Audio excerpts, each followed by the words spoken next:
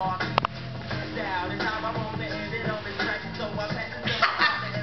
my god.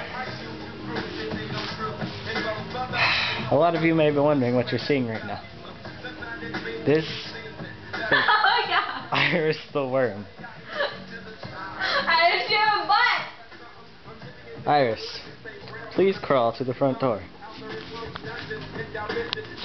A lot of you may be wondering why I'm filming this right now. And the honest answer is, I don't know. But you will enjoy this just about as much as me.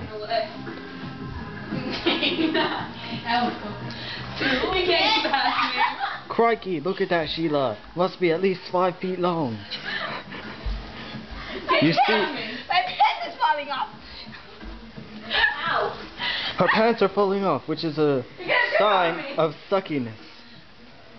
Now we see that the Iris has been presented with an obstacle. What will she do? Let's get an expression.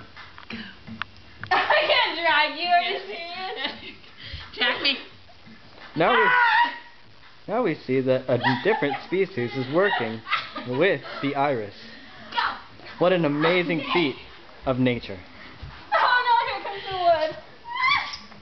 wood. As we can see, they stumbled onto a hard part of their trip. Much like the road to migrating crabs. Let's go, Iris. Okay, let's go. See them still working together. But as you can see, the lead species is struggling. Struggling is often followed by laughing fits that make no sense at all. We see the first species going out of sight. Can we still catch it?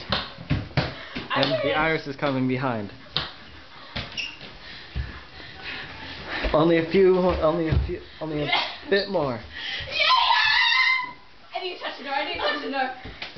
Go. Can she do it?